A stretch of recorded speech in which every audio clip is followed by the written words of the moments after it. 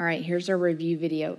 I already have all the answers up here, so I'm going to show you those first, and then I'll zoom in and we'll talk specifically about each problem. All right, so here's my proof for 1, 2, 3, and question 4. My answers for 5 and 6, 7 and 8, 9 and 10.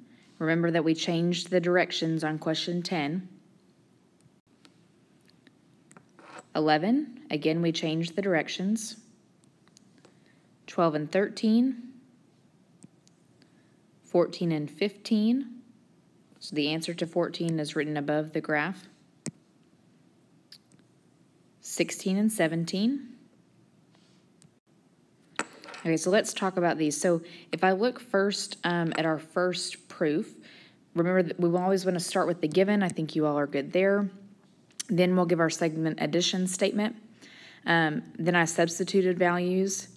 Then I'm combining like terms, which you can call combine like terms technically, and I didn't do a good job of telling you this. It is technically substitution, but I'll take either of those examples tomorrow, either reason that you want to give. Then I'm subtracting 31 from both sides, so that is subtraction of equality. Dividing both sides by 2, so division. And then I'm substituting, remember they're asking for DE, so I've got to substitute this value for X back into what they said DE was equivalent to. So that has substitution, and then substitution one more time because 7 is equivalent to -6 plus 13. Proof 2 is very similar, almost completely identical to that. I have been lazy and I stopped writing the given statements. So you really are just copying the information that is given to you above, whether it's given to you in a picture or as a statement. Notice on number 2, also I drew a picture just so I could mentally see what was happening from the information that they gave us. Proofs 3 and 4 are also quite similar. The difference is we're just talking about angle addition. So here for question 2, for statement 2 rather, it's just a statement of angle addition there. Notice again, I didn't copy all 3 of those given statements, but you should have those copied down, especially for your test tomorrow. So then again, I've substituted values, equivalent values. I'm substituting again or combining like terms right here, right? 26 and -1 is 25. Adding to both sides and then subtracting. You may have done this in a different order. You may have subtracted 10 first and then added 5. That doesn't matter as long as the step you have matches the work that you've done on the left-hand side. And then division, so we're going to divide both sides by 5. Again, like I had done in 1 and 2, we're substituting values to get our final answer, which is the measure of angle KLJ, because that's what they're asking for. And then question 4 is just very similar again. Notice that the 106's cancel, so if I'm just speaking mathematically, these 106's cancel here, which leaves you with x equals 2x. So I'm going to subtract x from both sides, giving me x equals 0. And then I'm just going to substitute that value back in and get my value of IHG. On all of these problems, remember you could check by plugging in for all 3 missing parts, either the missing segments or missing angles, and just make sure that your math actually does work. All right, so questions 5 through 8, we're just finding the value of x, so no proof involved, you're literally just trying to solve. So question number 5, this is an example of complementary, so remember that that terminology. Complementary means they add to equal 90, so that's how I've set this up. And then simple algebra will give me x equals 19. Question number 6, this is an example of linear pair or supplementary. And again, simple algebra will give me x equals 25. Again, on 7, this is an example of linear pair or supplementary, so I'm going to add the 2 angles together and make them equal 180. Simple algebra is going to give me x equals 61. And then question 8, this was the new vocabulary we kind of touched on and made a big deal about today, vertical angles. So vertical are those that are across from each other and they are congruent. So we can set 46 equal to 5x plus 1. And then simple algebra will give me that x equals 9. Remember, on all of these problems, these top problems 5 through 8, you could plug those x values back in and make sure that they give you true statements. All right, 9, 10, and I think 11 are all just going to ask us to complete different transformations. So I'm not really as worried about you all at 9. You seem pretty good on that. So all I did was I plotted the original figure called the pre-image. And then my translation, if it gives me along a vector, that means to move, it's an x and a y value that they're giving us there. So they want us to move left 3 and up 3. So that's exactly what I did. Moved left 3 and up 3. Make sure you do that with all points so that the two figures remain congruent. Remember, translations are an example of rigid motion so that these two figures, the pre-image and the image, should be congruent to one another. That's a lot of geometry vocabulary. Make sure you know all of what I'm saying there. All right, question 10, reflection, and we changed this problem to be across y equals negative x, so that's the red line that I have drawn there. I'm going to talk for a minute about this. Remember, when we reflect, we have to walk like perpendicularly to the line. So if this slope down here is negative x, then the slope, or sorry, negative 1, then the slope I want to walk is positive 1. So one thing I think I showed some of you is if you pick a point, so I'm going to start with W here. I'm going to just make a line that runs perpendicularly to that line of reflection. And I'm going to make that line run through every single point. So I've done that for W. I'm going to count up 1 over 1 for V until I get all the way across. Down 1, backwards 1 until I get all the way across.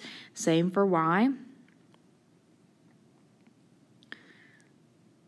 Okay, and then I don't know if it kind of looks messy because you're looking at a lot of things, but I want you to see that W, like if I count on this green line, W is only half a space away from my line of reflection. So if I jump a half on the other side, that's how I found where W prime was.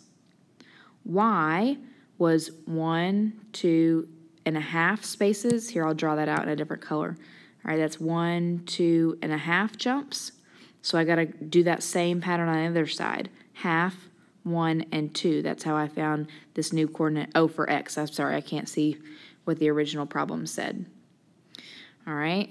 If I do the same thing for V and W, so let me erase those originals so I'm not looking, it's not looking so messy. All right, for V and W, I'll count V first. So if I'm counting along the green line to the line of reflection, that's 1.5 jumps. So I'm going to go a half and 1 on the other side to find its new image point. The same idea for Y. Across this green line that's perpendicular, 1, 2 jumps to this line of reflection. So I'm going to do 2 jumps on the other side to find Y. Now, I know that looks messy, and some of you can count that without all of that, but I'm just trying to help you make sense of what it is you're seeing there so that you can get the correct image in the end. All right, let's look at 11. So 11, kind of same idea. This one may be a little less messy, so I'll just kind of do one at a time. So again, I've got this negative x line. I don't think that's the reflection that I gave to you all. I think we were supposed to do across y equals x. All right, put a star in this that you want me to go over this one before your test tomorrow because I don't think I changed that correctly on your notes. I think this is supposed to be across the line y equals x. Don't fix what you have done. Just know that this answer that I have is not correct, and we'll check it together tomorrow. Okay, question 12. So on 12 through 13, we're just describing what is happening. So 12, it's very easy to see when it's on a graph that this is a translation. There is nothing against you using graph paper tomorrow. Even if I don't give that to you, you are always welcome to use graph paper or plain paper on any test that I give you throughout the semester. So I'm literally just mapping B to B, C to C. This is an example of a translation. And you can draw the vector if you want to, so that you notice which direction it's going. So from B to B prime, that is right 3 and down 2. Remember, you want to do the x component and then the y component anytime you write a vector. 13, I'm just matching like W to W, V to V, U to U, what's happening.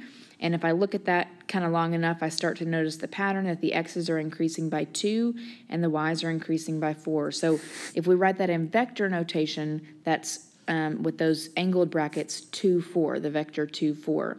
If you write the other notation, x, y, that's going to be x plus 2 and y plus 4. But pay attention, I'll probably ask for vector notation tomorrow because that's what's been different this week from last week. All right, question 14. So 14 here, we've got a reflection going on. You're just trying to, if you don't see the line right away, I think in class this week what we did was we connected the two corresponding points and looked for the midpoint. And then obviously this midpoint's right here, and you can kind of do the same thing with H. And that's going to give you this line of reflection. And I know that line is y equals x there. Question 15, again a reflection. This one's a little weird because we didn't talk about any specifically like this, but you can do the same thing. Map y to y and look for the middle. X to x and look for the middle. W to W prime, right? V to V prime. And when you do that, you get this line that cuts across. Remember, lines that cut through the y-axis are y equals lines, and this is cutting through the y-axis at -1, so that's y equals -1. Question 16, I do not know why they didn't line them up for us. That was very frustrating, but notice that I've kind of paired them with which they go, those that they go with. So like J to J prime, right? K and K prime go together, L and L prime. So what I'm noticing is that the difference in J is that the X is changing signs. The same with all of these. So I've written, first I just kind of wrote the notation from last week. XY maps to -XY. And then I remember that's a reflection across the y-axis. That's what that means. Now tomorrow, remember, you're allowed to have graph paper. So if you wanted to plot all 4 of those, you could plot them and then realize that it's a reflection across the y instead of just mapping with the coordinates. All right. And then 17, very similarly, I just kind of mapped that. Again, you could graph them to see what was happening. On this one, this is one of those rules I actually do remember, because notice what's happening. The x is becoming y and the y is becoming x, saying that they were equal to each other. So that's why this is a reflection across y equals x. But again, you could graph that if you needed to. So that's all I have. There's not anything on the back. You come in tomorrow, tell me what it is we need to maybe spend a few last moments on, and then we will take your test.